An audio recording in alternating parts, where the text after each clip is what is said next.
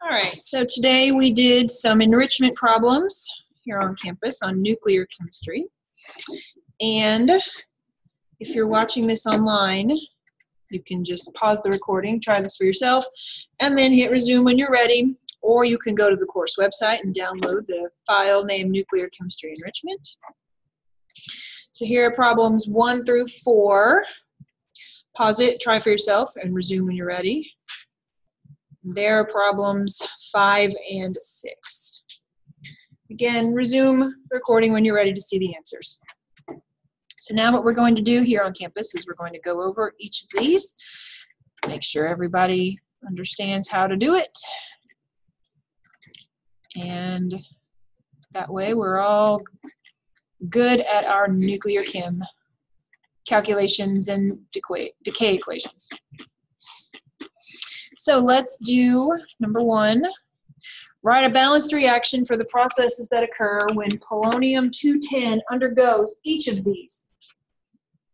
Okay, so for the first thing you need to know is you've got to be able to know your particles, right? That's something you have to commit to memory. So electron capture involves what as a reactant? This is the only one that involves a reactant. Everything else produces some sort of particle as a product, right? But this involves word capture. What is being captured? An electron, right? 0, -1, E is being as a reactant. Do we agree? What's being produced as a product here?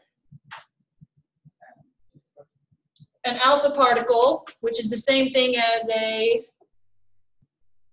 you could write it like this, or a helium atom, right? An alpha particle and a helium atom are the same thing. Gamma emission, this is the one that does not change the identity, right? All the other ones that change the identity. Gamma particle, what does that look like? It's 0, 0, right? 0, 0, 0 mass, and it's just a gamma as product. What is beta decay? Right, 0, -1, and that's called a beta particle. And then positron emission, what's that? 0, +1, right? These two are opposites of each other. And then what do we have to remember? We have to obey the law of conservation of mass, right? So all our mass numbers on both sides need to equal each other, and our atomic numbers need to equal each other. So you're going to need to have a periodic table handy so you can look back up an atom or down an atom, right, to see which element we're dealing with. So for polonium-210, A, so its mass numbers, oops, right, that's right, mass number, 210. The atomic number of polonium is 84. And this is electron capture, so that means that this is a reactant, 0, -1, E. So if the bottom number on the left adds up to what? What number does the bottom number add up to? 83, right? Because 84 minus 1 is 83. So what number needs to be here as the atomic number? 83, right? And 210 plus 0 is 210. And then how do I know what element that is? You just look up element number 83, which is bismuth. Do we agree on A? Okay, for B, this is alpha decay. So we're beginning with the same isotope. So this is still polonium-210. But now this is a product. So 4,2, and again, you can write it as alpha, or you can write it as 4,2-He. It's the same thing. All right, what is my new top number? 206, right? Why? Because this needs to add up to this, right? 206 plus 4 is 210. And what's my new atomic number? 82, right? Because 82 plus 2 gives me 84. And what's element number 82? You just look it up. That's lead. Do we agree on B? Any questions on B? All right, C, gamma emission, so 0, 0, right? So this is just 21084 PO going to 0, 0 plus 21084 PO. And you better run fast, right? You don't want to be around gamma radiation. All right, D is beta decay. So 21084 polonium is what we're beginning with. We're producing a beta particle as a product, so that's 0, -1 B, or beta. So what happens to my mass number?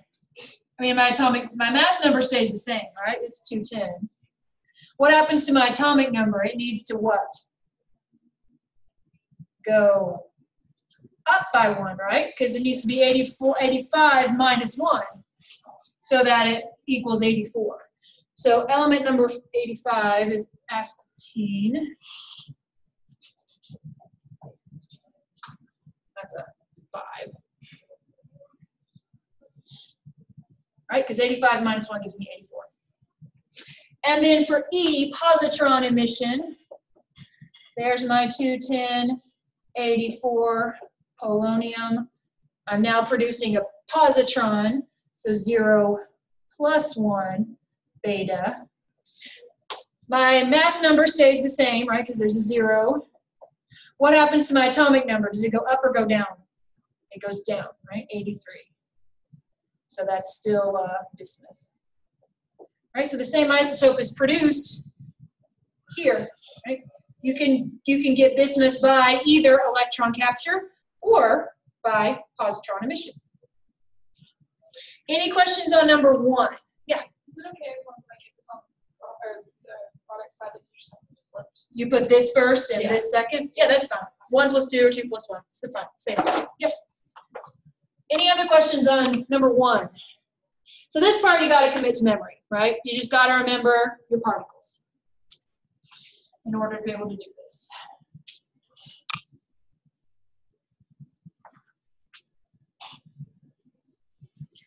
All right, let's look at number 2, getting into some calculations. Which order, 0 order, first order, second order, what order is the kinetics for all of these reactions, these decay reactions, all follow which order kinetics? 0, 1, or 2 order. Nuclear decay follows first order kinetics, right? So we're going to use all our first order integrated rate laws, which are on your exam reference page, right? So we're using first order kinetics for all of these, every single one of them. A radioisotope is found to have a half-life of 88.9 hours. So that's T1/2. And you begin with a 1 gram sample, so that's the initial mass. And you want to know what percent remains after 3 weeks. So the time elapsed, 3.00 weeks. And you want to know percent remains. Now, key is remains, right? First thing we have to do before we can do any sort of kinetic calculations is what? You're almost always going to do this first. Well, you don't need to worry about converting to milligrams. You can leave that in grams. You can convert it to milligrams if you want, but it's not going to affect your calculation. Do we have the rate constant? Did I give you the rate constant? No, right? Don't have that. You're always going to need the rate constant, unless that's what you're solving for. So solve for the rate constant. And if we follow our handout, right, our reference page gives us this equation. What's the relation? How do I get K? From half-life, right? T1/2 is equal to what over what? Natural log of 2 over K, right? So that means 88.9 is equal to natural log of 2 over K. Therefore, K, I got to be 7.797 times 10 to the negative third. That's a 3. And this, if half-life is in hours, K would be in hours inverse. Right? Because if this came from this, hours inverse would be my unit. Does everyone see why we need K? We have to plug it into our integrated rate law for first order reaction. Okay, now we need to make our units match, right? Because this is in hours and this is in weeks. So you can either convert 88.9 hours into weeks or you can convert 3 weeks into hours. Makes no difference to me. I'm going to convert 3 weeks into hours. Okay, so 3.00 weeks times there are 7 days in 1 week, and there are 24 hours in 1 day. So I got 504 hours. Okay, now we want to solve for N.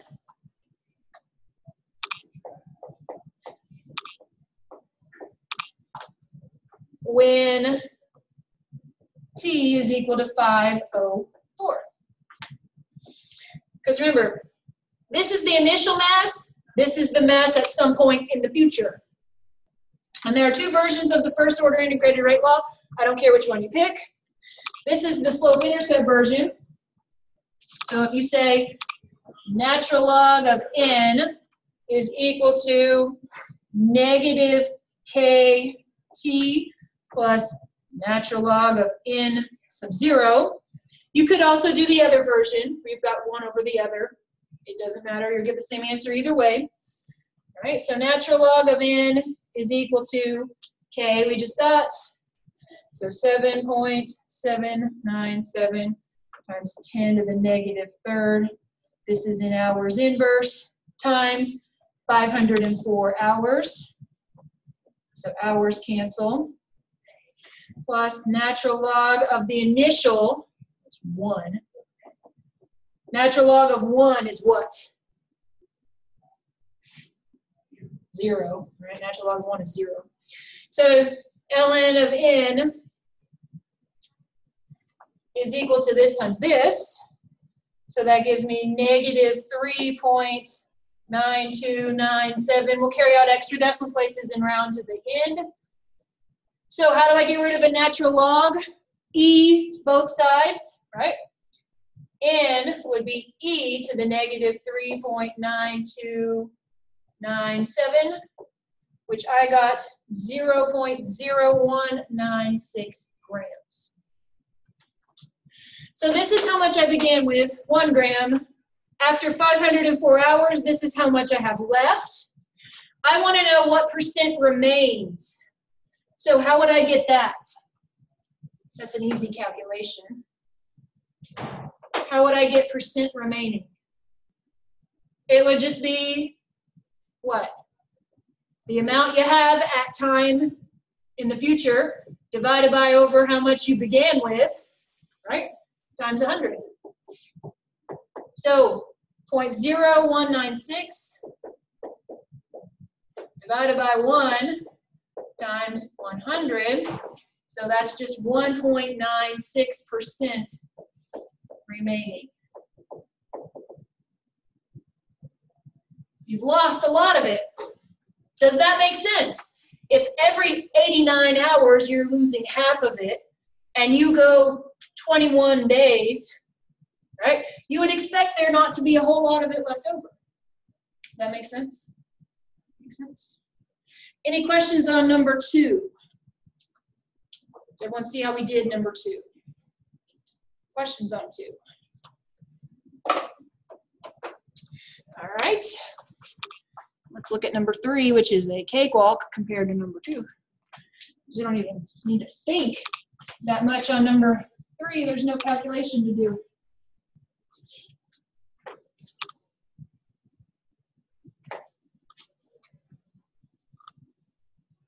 We're just solving for x, right? We're obeying the law of conservation of mass. I'm going to write that so it's bigger. 239.94 plutonium 239.95, americium plus X. Okay, so what happened to the mass number? Did it change? No. What happened to the atomic number? It went up. For these two to equal each other, what must the atomic number be here? -1. And when it's a product, that would be B, a beta particle, right?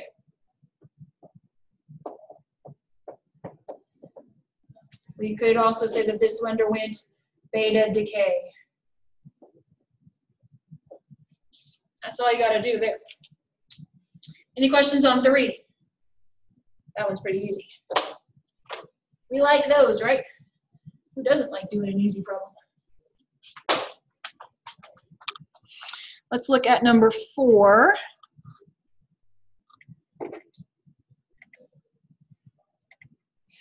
An isotope has a half-life of 23 hours and 18 minutes. So we've got 2 units to deal with there. We're going to need to convert them so that we can add eventually. How long will it take for a 2.5 milligram sample to decrease by 15%? So we don't want to go a full half-life. We only want to go down 15%. All right, so our half-life is 23 hours, 18 minutes. Well, let's make that the same unit. Let's just make that the same unit, okay? So I say 23 hours times 60 minutes per hour. So that gives me 1,380 minutes. And now let's add 18 to it. So that gives me 1,398 minutes.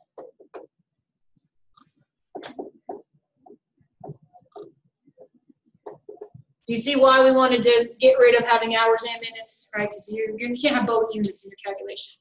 It's going to make your answer nonsense. And the initial mass is 2.50 milligrams. And we want to know what time required to decrease by 15%. That's what we're solving for. Okay, so the first thing we need, we're going to be plugging into the first order integrated rate law. We've got an initial mass. We need to know the mass after this time has gone by, right? Well, we know that we're going to decrease it by 15%, right? So first thing we want to do is find the new n.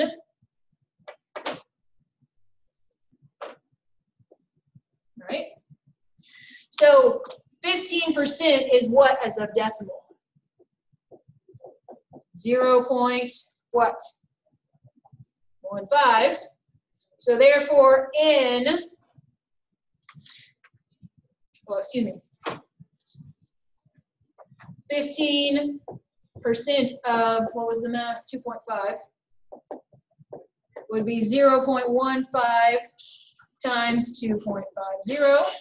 So that would be 0.375 milligrams gone, right? We've lost 0.375 milligrams because we're decreasing by 15%. That means I've lost 15%, right? So therefore, N is just the initial mass minus this 0.375. So 2.50 minus 0.375 gives me 2.125 milligrams. Does everyone see how we get the mass? Because the problem asks, how long does it take me to decrease by 15%? So I just find 15% of the initial, subtract it out. That's how much I've lost. Does this make sense? All right, now we've still got to find K, right? You can't do this without K. Got to find the rate constant. So find K. Again, this is first order integrated rate law. So half-life is equal to the natural log of 2 over k. So therefore, we plug in our half-life. K is natural log of 2 over, what's our half-life? 1398. And that's minutes. So that comes out to be 4.96 times 10 to the negative fourth. And that would be minutes inverse, right? Because 1 over minutes is minutes inverse. And now all I've got to do is solve for t using my integrated rate law, right? Now I'm done. Using my integrated rate law. Again, you can use either version. So this time I'm going to use the second version. Natural log of n sub 0 over n is equal to kt. Right? You can use the version that's in slope-intercept form, or you can use this version. You'll get the same answer either way. So natural log of 2.50 over 2.125 is equal to 4.96 times 10 to the negative 4, and that's in minutes inverse. So that means time is going to be in minutes as well. So I got t equals, we're keeping 2 sig figs, right? So t is equal to 327.25, which would be 330 minutes.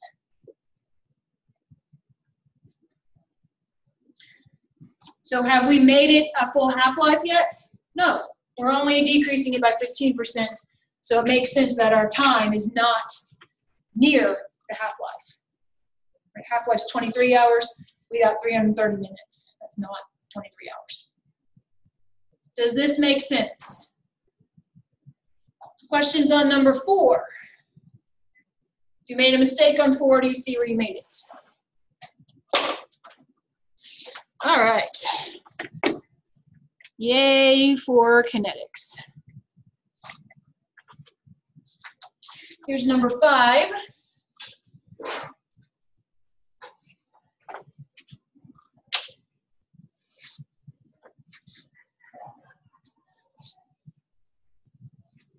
You're studying the kinetics of the radioactive decay of an isotope, and you observe that it takes 95.3 minutes for 20% of a sample to decay. So let's list our information. The time required is 95.3, that's 5 minutes. And it takes, we're saying 20% of a sample. Now I don't tell you the mass of the sample. So if I don't tell you the mass of the sample, what did I tell you on Monday to assume your initial mass is? 100, right? Because if I don't give you the initial mass, you can just make life easy on yourself. Just pick a 100-gram sample, right? And it's 20% decayed. So what does that make my mass at some point in the future? If it's 20% decayed, how many grams have I lost? 20 grams, right? So it would be 80. 20% decayed equals 20 grams lost, right? Make sense? Because if I said the sample was 1.3 grams, you would multiply 20% and then subtract it from that. But since I just said a sample, pick yourself a number that's easy to work with. So that's why I say when you don't get an initial mass, just pick a mass that's easy to work with. And you can pick any mass you want because it just says a sample. Based on this information, what is the half-life?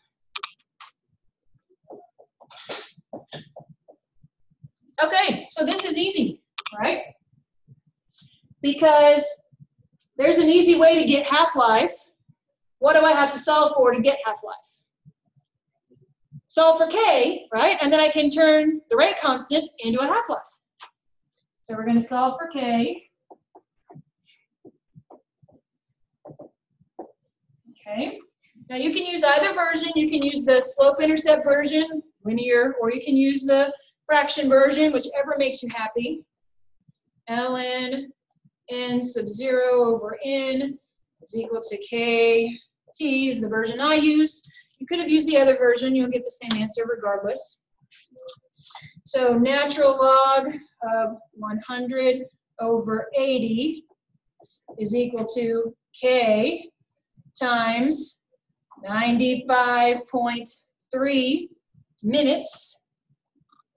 So I got k equals 2.34 times 10 to the negative third. If this is in minutes, k will be in minutes inverse. Do we agree on how we got k and the value we got? Now, if I know k, is it difficult to get half-life? No, that's an easy calculation, right? So now we can solve for half-life. Half-life is just the natural log of 2 over k. So that's natural log of 2 divided by what I just got, 2.34 times 10 to the negative third minutes inverse. Minutes over minutes inverse gives me a time in minutes. So I got 296 minutes. 3 sig figs.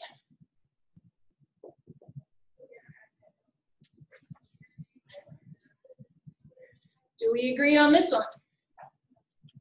Any questions on number 5? Going once, going twice. All right. Last problem, number 6. May have required a little bit more thinking, but I'm sure you got it. Brachium.